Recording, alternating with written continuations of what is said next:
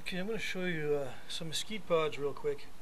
I'm not sure exactly how these were processed, but the Native Americans used mesquite for food, the fruit of the mesquite, whenever possible. Now these are just pods that are dry. I harvested these maybe 2 months ago,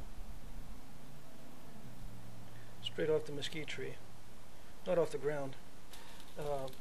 As you can see, the insects will get to it if you leave it out. These are fully dry, very easy to break open. Now what I'm going to do is use a little wooden mallet,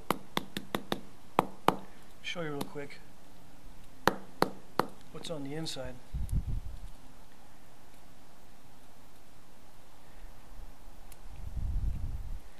When you break it open, you find these seeds, and they're coated with this sugary substance. It's kind of a spongy, sugary type substance, which is pretty good, and which tastes pretty good. Now I guess you can take these seeds and soak them, get off that sugary substance, and then you end up with pods that look like this. They're totally cleaned off, and inside those are seeds.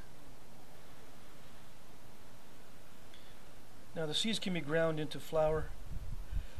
I'm not sure if this substance on the outside can be ground into flour or just used as a sweetener.